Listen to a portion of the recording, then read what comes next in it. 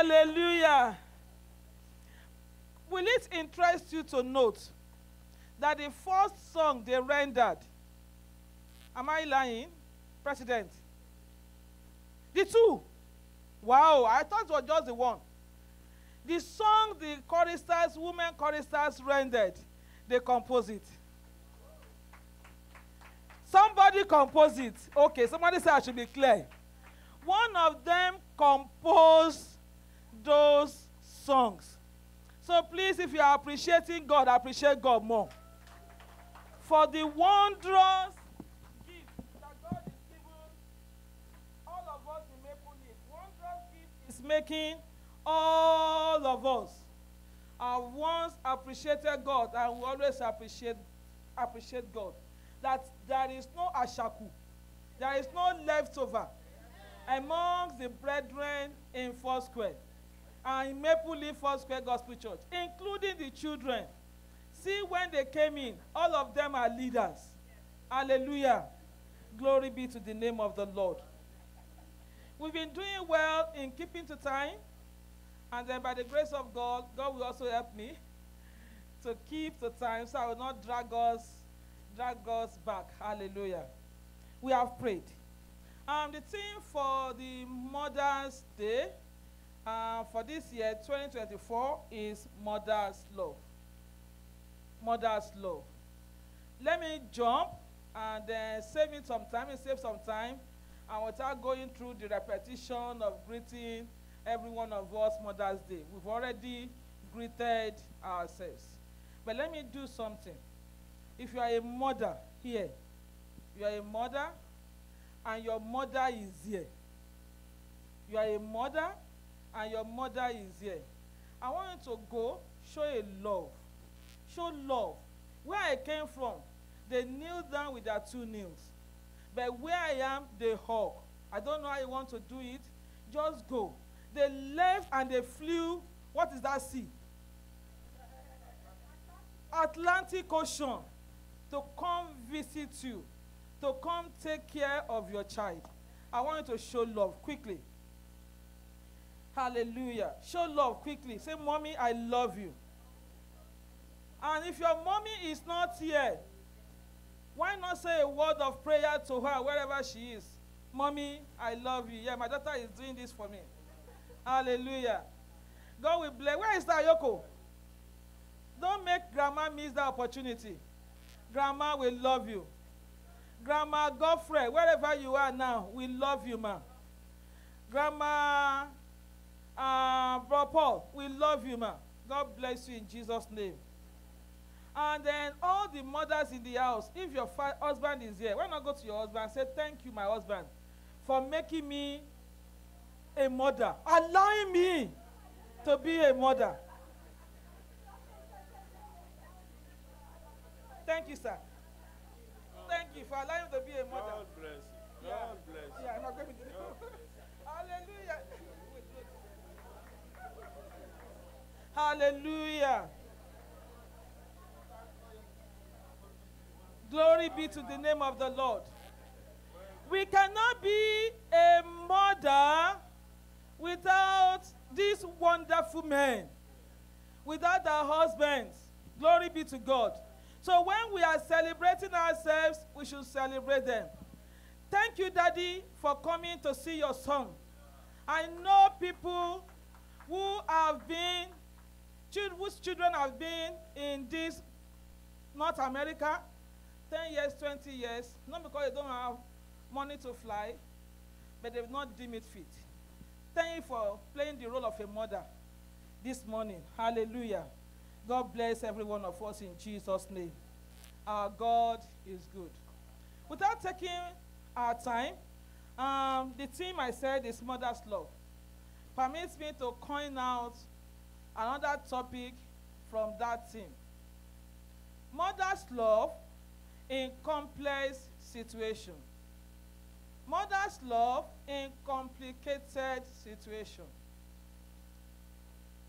You might say, when the mummies around were bringing us up, it was easy for them. Man, was it easy?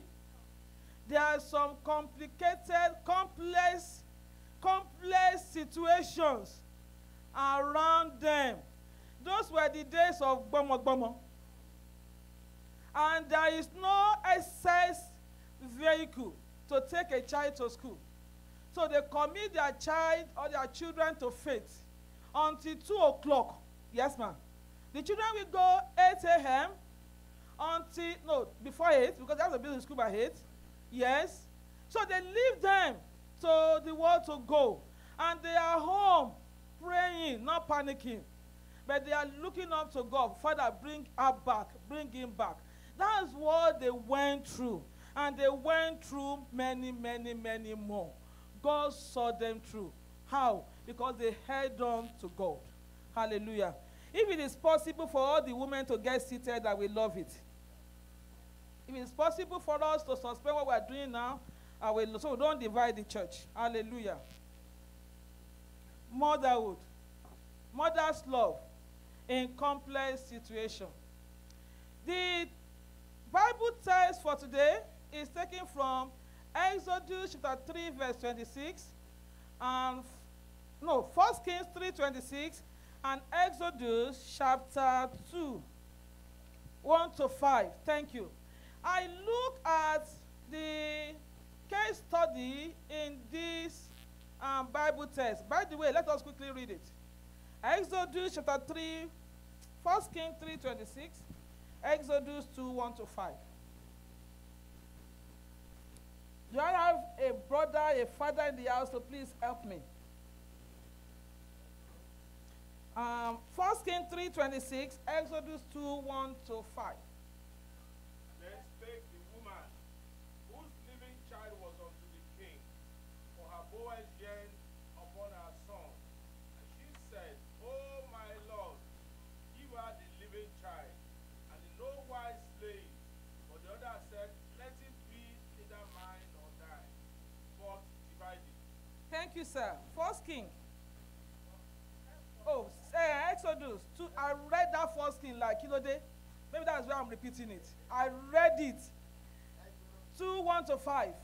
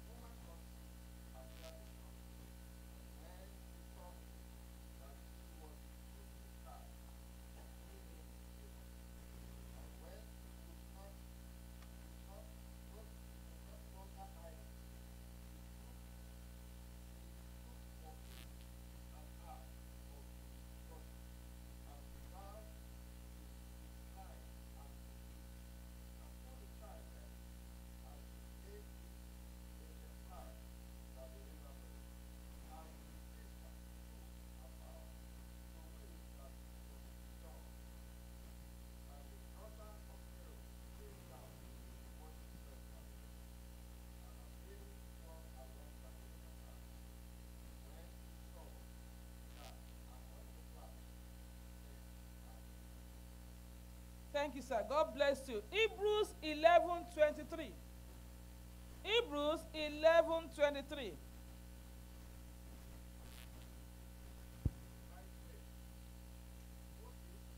When he was born, was he 3 months of his parents. By faith, Moses, when he was born, was hid 3 months of his parents, because they saw he was a proper child, and they were not afraid of the king's commandment. God bless you, sir. And it's important for us to read that Hebrews 11:23, because that place mentioned the parents. Amen. But thank God for our mothers. The characters we have in these chapters, verses that we have read, we are looking at 4 of them. If you were at our Sunday school, glory be to God, justice has been made. Amen. Mother's love in complex situation. A call for extraordinary service. It's true. Every mother will love his child. By the way, I have it here. Who is a mother? Dictionary might tell you is one who has children. But if you go further to look at the definition of mother, is not necessarily someone with a child. Who is a musician? It is not someone that has a piano. You may have a piano, you are not a musician. You may be a musician, you do not have a piano. The fact that you don't have a piano does not disqualify you from being a musician. You are a musician for the love you have for music. Praise the Lord. You are a mother for the love you have for children. Amen. You are a mother for the love you have for children, your biological children, children out there, the love you have for God's creation. Mother's love in complex situations. The two cases we are looking at this morning were complex situations. All of us know the story, so I will not be taking us through the story. Let's look at the life application. What does the Bible has in it for us? There was a woman whose child was dead. After the judgment, all of us knew that he was the owner of the dead child. At that point in her, knowing she was the owner of the dead child, she was a woman characterized with ardent heart. She was a woman characterized with vengeance. She was a woman characterized with hate. Amen. She was a woman that is not looking for the good in others.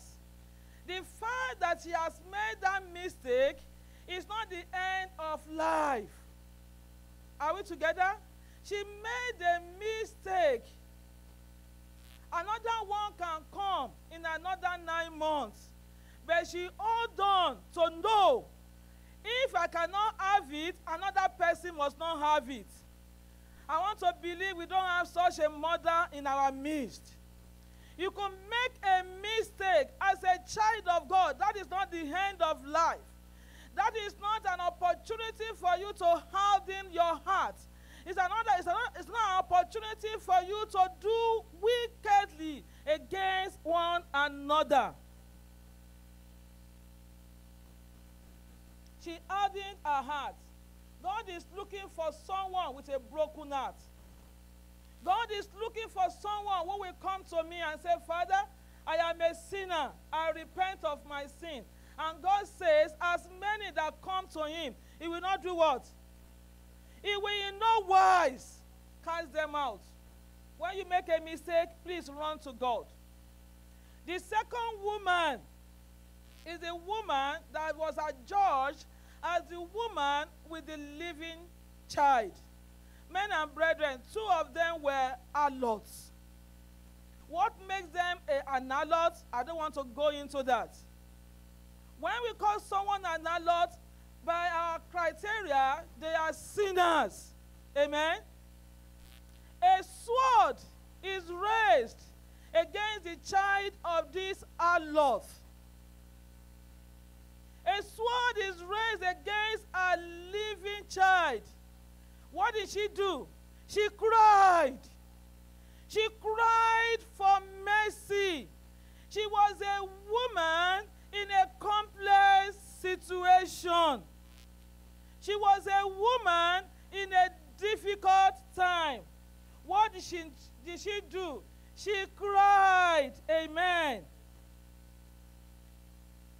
Our God is God that hears our cry, especially that of a mother. Amen. When you are in complex situation, I want to tell us, our parents who have nursed us, that we are mothers today, have gone through such worse situation. They looked up to God. I'm talking to Maple Leaf women and all women that are hearing us. Complex situation will always be. Amen. Complex situation will always be. At that moment, look up to God. This woman cried unto God, and God did what? God heard 34:17-20 said, the Lord is near to those who have broken hearts and save such of a contrite spirit. And it goes on and on and said, many are the afflictions of the righteous. Many was the affliction of this woman. She had just gotten an infant. But look at the enemy. The Bible says the enemy did what? He came to kill. To steal, to kill, and do what? And to destroy. Our son has been stolen. Our son has been stolen by the enemy. And a sword has been raised to kill, to destroy a child. But he looked up to God. Many are the afflictions of the righteous, but God delivers from them all. From every affliction you are facing as a woman training your children in a complex situation, God will come to your rescue. God will come to attend to your cry in the name of Jesus. Nursing your child in complex situation. If it is rosy, well, it is easy to show love. What about you are facing sword raised against your children? And I pray and I prophesy the word of God to you that no matter the scepter, no matter the rod, how did the Bible put it? The Bible says, the scepter of the wicked. Amen? The rod of the wicked will not fall on the land allotted to the righteous. If you are righteous by the blood of Jesus in the Lord, lift up your hands to the heavens. The Bible is telling you, the rod of the wicked will not fall upon your children, will not fall upon your land, in the name of Jesus. It was a sword. Solomon commanded that they raise the sword to kill the living child. And this woman cried to the Lord. It was the same sword that Pharaoh gave to his soldiers. When any of the Israelites give birth, slaughter them. It was the same sword. But God was with these people. The prostitute in 1 King, we will say did not know God. But she cried for mercy. God answered. As a sinner, if you can cry for mercy as touching your children, God will do what? God will answer you. Take it home. As a child of God, I don't know the school that Jochebed went to. I don't know. That he was that creative. That he played that strategy to go what? To put the child by the side of the water. He knew that the God he's serving is the God of the ocean. And he will not allow ocean to flow, to consume the child. It was a strategy. God gave Solomon wisdom. God gave that Lot wisdom to cry out. God gave Jochebed wisdom to strategize. God will give you wisdom to train your children, to protect your children, to provide for your children, to keep your children in the name of Jesus. I tell you, as many of us that are in this land, we are not having it rosy by the rules and regulations in town. Amen? But if those ones in the time of sword, their children survive, your children, my children, will survive it. It doesn't matter the sword that is raised up by a rule, by a legislation, by a new way of life. I tell you, according to God, because God who holds tomorrow is alive, you and my children, your children and mine, we will survive this complex situation. But let's learn from what these women did, not from the first woman. She held on to her sin. Sin upon sin. She was increasing her sin. She is ready to die in her sin. Don't die in your sin. Come to Jesus today, and he will give you rest from all your toils. He will give you rest from all your labors. in the name of Jesus. The woman spoke. Don't kill the child. Give her. It was not the best of decision. Mommy, somebody that was so careless to sleep over an infant child until that child died, he cannot take care of a 20-year-old child. That same person cannot take care of teenagers, not even the teenagers of these days. So the decision was not the best of decisions, but because God is on your side, every decision that you have made in time of your agony, that you made in good faith, that you made because of the love you have for your children, my God, the Almighty God, will step into that decision and turn it around for good. Our verdict was given to her. Let her take it. Maybe one day we can do DNA. Maybe one day the child will say, oh, this face familiar, you are my mother. That was her thought. But giving it to the adult is not the best.